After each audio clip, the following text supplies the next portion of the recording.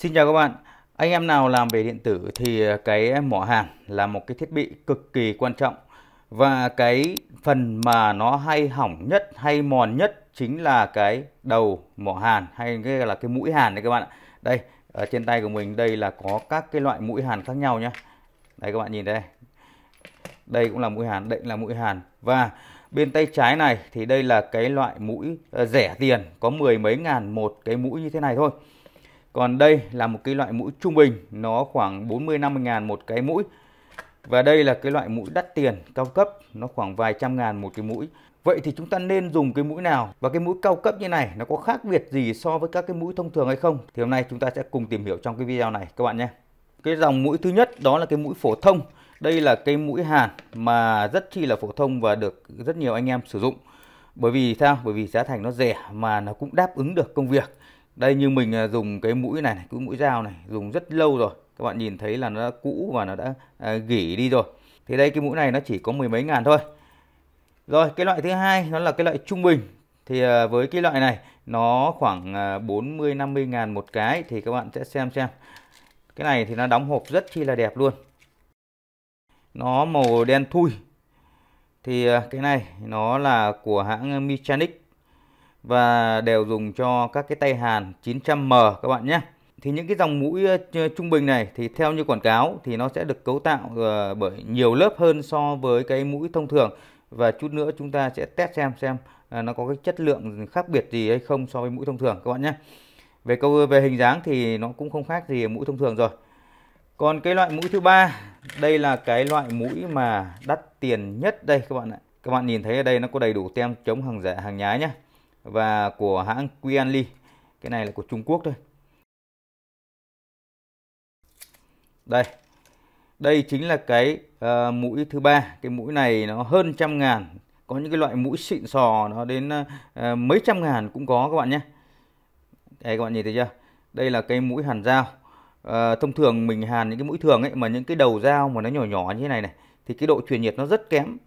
Thì không biết cái mũi này, các bạn nhìn thấy này, cái đầu dao nó rất bé này thì cái khả năng truyền nhiệt của nó không biết như thế nào. Đây này, các bạn nhìn thấy cái mũi trung bình, cái đầu dao của nó to, đấy, cái tiết điện nó to.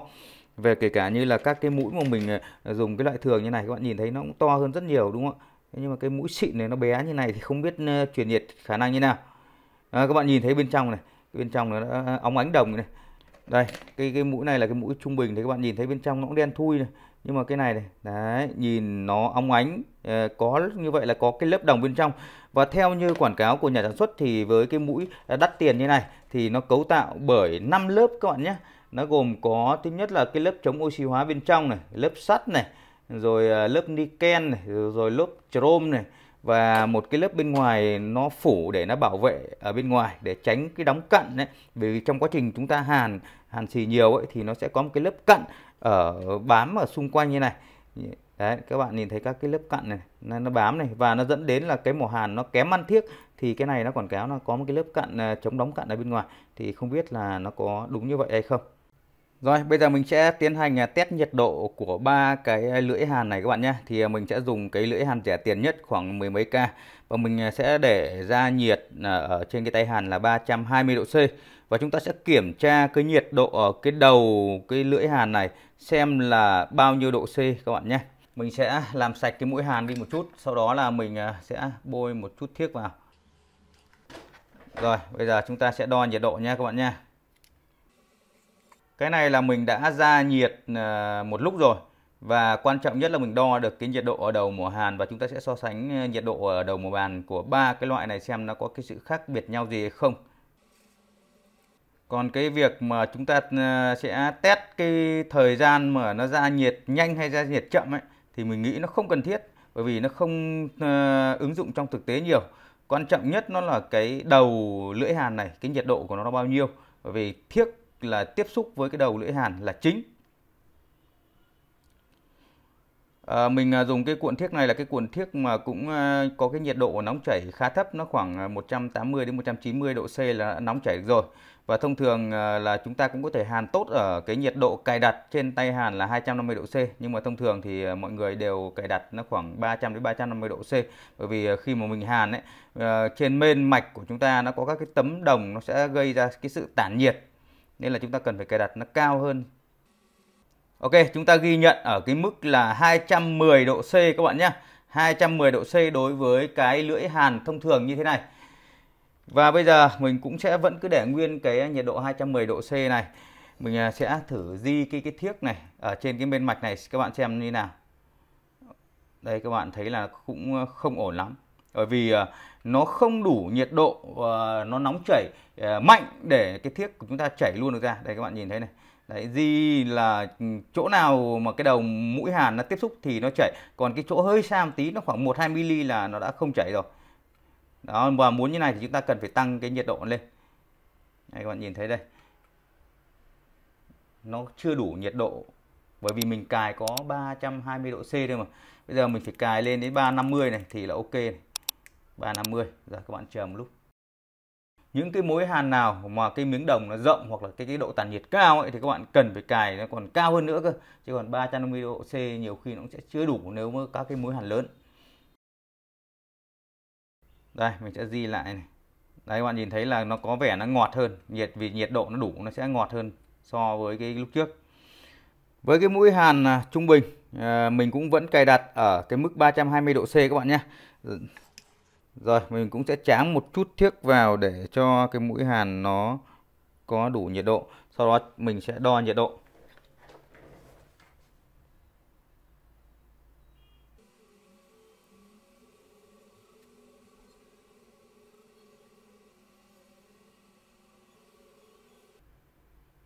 Ok, mình sẽ ghi nhận cái nhiệt độ ở đầu mũi hàn này là 222 độ C các bạn nhé. 222 độ C, như vậy là nó cao hơn so với cái mũi hàn đầu khoảng 12 độ C. Và mình vẫn để ở cái mức 320 độ C. Bây giờ mình sẽ thử miết một số cái thiếc này xem nó có mượt không các bạn nhé. Nó cũng chưa đủ nhiệt độ các bạn. Nó cũng không phải là mượt cho lắm. Mặc dù nó có hơn một chút so với cái mũi hàn thường. Vẫn chưa mượt lắm. Nếu như mà các cái thiếc mà ở hơi xa một tí là nó sẽ bị đông cứng nhanh luôn. Thế thì mình sẽ tiếp tục gia nhiệt lên 350 độ C giống như cái mũi hàn trước. Và chúng ta sẽ miết lại xem nó như thế nào. Đây mình đang đặt ở mức 350 độ C. Và bây giờ mình sẽ miết lại. Có vẻ ok hơn các bạn ạ. Có vẻ ok hơn. Đấy, nhỉnh hơn so với cái mũi hàn thường các bạn nhé. Đây này, các bạn nhìn thấy là thiếc này chảy ra rất ok luôn. Rồi, mình đã lắp cái mũi hàn cao cấp vào rồi. Thì mình cũng để ở cái nhiệt độ 320 độ C và đã ra nhiệt. Bây giờ mình cũng sẽ tráng một cái lớp thiếc vào cái đầu mũi hàn này. Và chúng ta sẽ tiến hành đo. Mũi hàn này nó hơi nhỏ, cái đầu dao này hơi nhỏ. Nên thực ra thì chúng ta đo như này thì cũng ở cái mức tương đối để chúng ta tham khảo thôi các bạn nhé.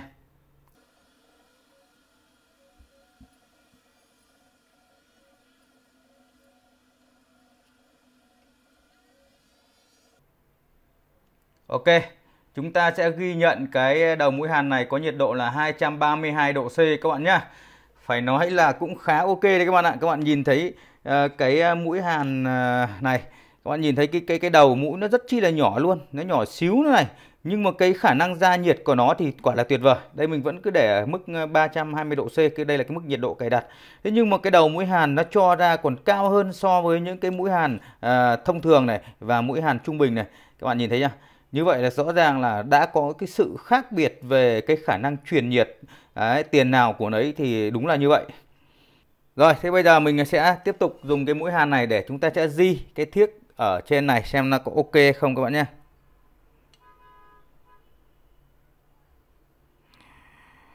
Cái mũi hàn này với cái thiếc này là nó hơi to so với cái mũi hàn này, nên là cái khả năng mà làm chảy cái đống thiếc này thì là kém hơn so với hai cái mũi hàn kia. Và cái mũi hàn này thì chỉ phù hợp cho làm cái con linh kiện nhỏ này, chân lít nhít như thế này thôi. Còn nếu như các bạn mà làm cái linh kiện to thì các bạn nên mua cái mũi dao nó to hơn, nó có loại mũi dao to nhé. Đấy, mình hay làm những cái linh kiện nhỏ như này nên là mình mua cái mũi hàn nhỏ này, nên là với cái thử thách mà làm cái đống thiếc to như này thì là mũi lưỡi dao này nó chịu thua rồi, chịu thua, bởi vì đây cái mũi hàn thường kia nó to như này, gần như là to gấp đôi này các bạn nhìn đây, cái lưỡi dao nó to gấp đôi. Đấy. Thế bây giờ mình sẽ tăng cái nhiệt độ lên 350 độ C, thì khả năng nó cũng chỉ bằng hoặc là thua hơn so với cái kia, nếu như mà với cái đống thiếc này nó to hơn nhiều so với cái lưỡi dao của nó. Nhưng mà nếu như các bạn mà chọn mua cái lưỡi dao to thì chắc chắn là cái nhiệt độ nó cao hơn so với hai cái mũi hàn thông thường kia, thì nó hàn rất ok. 350. Đây các bạn nhìn thấy là nó cũng ok đấy, nhưng mà cái khả năng 350 mà nó ra nhiệt có kém gì cái mũi hàn to kia đâu. Các bạn nhìn thấy không? Mình cứ tưởng là nó không ăn được, nhưng mà ăn tốt như các bạn thấy không? Đấy, thì các bạn đã thấy được cái sự khác biệt về cái chất lượng của cái mũi hàn đắt tiền với mũi hàn rẻ tiền chưa? Đây là hình ảnh của 3 mũi hàn mà sau khi chúng ta bôi thiếc vào đầu lưỡi và chúng ta sẽ để nguội. Thì đây là hình ảnh của loại rẻ tiền này. Đây là hình ảnh của loại trung bình này. Và đây là hình ảnh của cái loại đắt tiền. Bây giờ mình sẽ sang một cái bài test tiếp theo. Đó là mình sẽ test cái khả năng chống bám bẩn của cái lưỡi hàn các bạn nhé. Mình sẽ test với cái lưỡi hàn thông thường trước, bằng cách là mình sẽ làm sạch cái thiếc ở cái đầu mũi hàn này đi. Làm sạch hết nhé, để không dính thiếc vào đầu lưỡi hàn. Đấy, thiếc đã làm sạch rồi. Và nhiệt độ mình sẽ để ở 400 độ C. Sau đó là mình sẽ dùng cái nhựa này. Đấy, mình cứ làm nhựa này. Vì nhiều khi anh em điện tử ấy là cũng hay tận dụng cái mỏ hàn để mình đục khoét các cái đồ bằng nhựa luôn.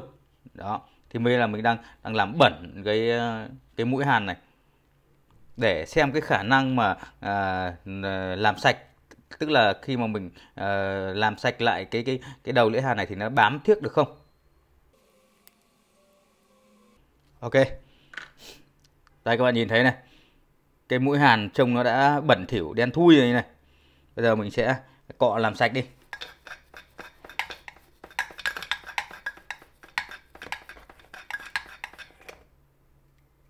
Đấy, cũng cọ đây rồi.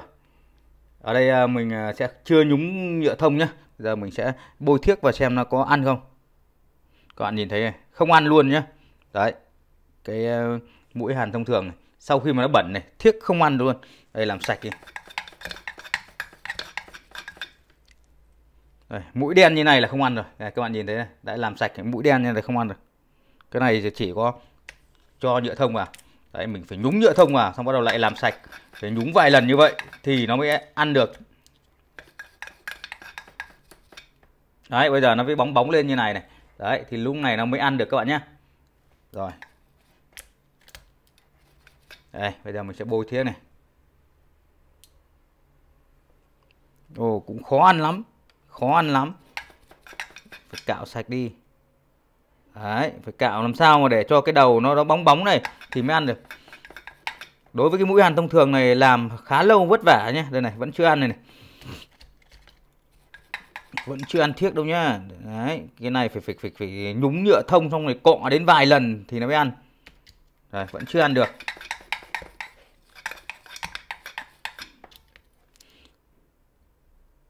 Đấy, bây giờ mới ăn được một tí này, cái chỗ nào nó sạch thì nó mới ăn được. Đấy, các bạn cứ phải làm như này, cọ vài lần thì nó mới ăn được nhá. Đây là đối với mũi hàn thông thường. Đấy, bây giờ bắt đầu nó mới ăn được đây. Đấy, đối với cái mũi hàn nào mà nó bẩn thì các bạn vẫn cứ phải làm cách này thôi. Cứ cọ thật nhiều vào cái cọ rửa bát này, xong bắt đầu nhúng nhựa thông, xong lại cọ này, nhúng nhựa thông rồi cọ này, cọ thật nhiều vào để cho nó bay hết cái lớp bẩn ở bên ngoài đi. Đó, rồi. Đây, bây giờ thì ok đấy. Đây, các bạn nhìn thấy là nó đã bắt đầu ăn thiếc rồi, nhưng mà phải làm hơi cực.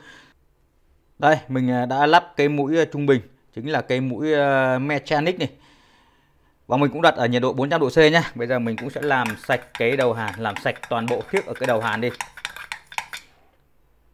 Đấy, các bạn cứ làm thật sạch chiếc đầu hàn đi để chúng ta sẽ test cái khả năng chống bám bẩn. Rồi, đây cái thiếc ở đầu hàn thì nó đã được làm sạch rồi. Bây giờ mình cũng sẽ cho vào nhựa thôi.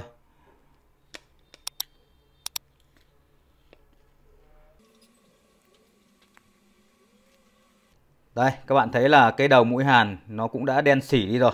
Thì không biết khả năng chống bám của cái loại này như nào. Mình cũng sẽ lau thật sạch đi. Ồ, nhìn cái mũi đen như này là không ổn rồi, không ổn rồi, không ổn rồi. Đây các bạn nhìn này, đây là không ăn thiếc luôn. Rồi, chúng ta cũng lại phải làm cái thao tác như lúc nãy thôi. Phải nhúng nhựa thông lau thật sạch, nhúng nhựa thông lau thật sạch.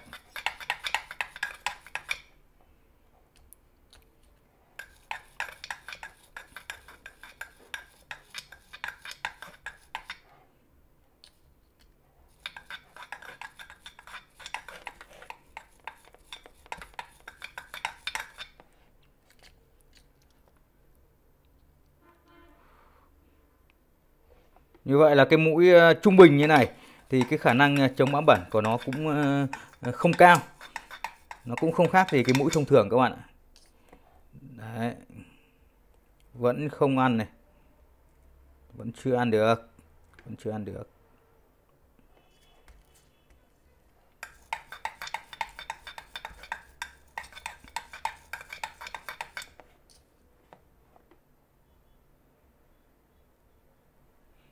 Mới ăn được một mặt các bạn ạ.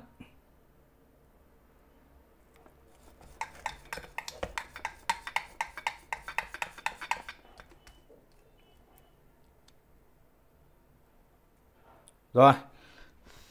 Khỏi lên. Đấy, sau một thời gian hì hục thì cái đầu mũi hàn nó cũng đã ăn thiếc trở lại các bạn ạ. Như vậy thì mình thấy rằng cái mũi hàn trung bình này thì nó cũng chỉ nhỉnh hơn so với mũi hàn thông thường một tí thôi. Thực ra thì cái chống bám bẩn nó cũng không được cao lắm. Đây, mình đã lắp cái mũi hàn cao cấp đây. Và bây giờ mình cũng sẽ làm sạch thiếc ở đầu đây. Chúng ta cần phải làm sạch thiếc ở đầu đi nhá. Để chúng ta test cho nó chuẩn. Đó, thiếc đã được làm sạch rồi các bạn ạ. Thì theo quảng cáo thì cái đầu mũi hàn này nó có cái lớp gọi là lớp chống bám bẩn, chống đóng cặn gì đấy. Thì chúng ta cũng sẽ thử test xem như thế nào. Có vẻ như đầu mỏ hàn bắt đầu cũng đen xỉn rồi.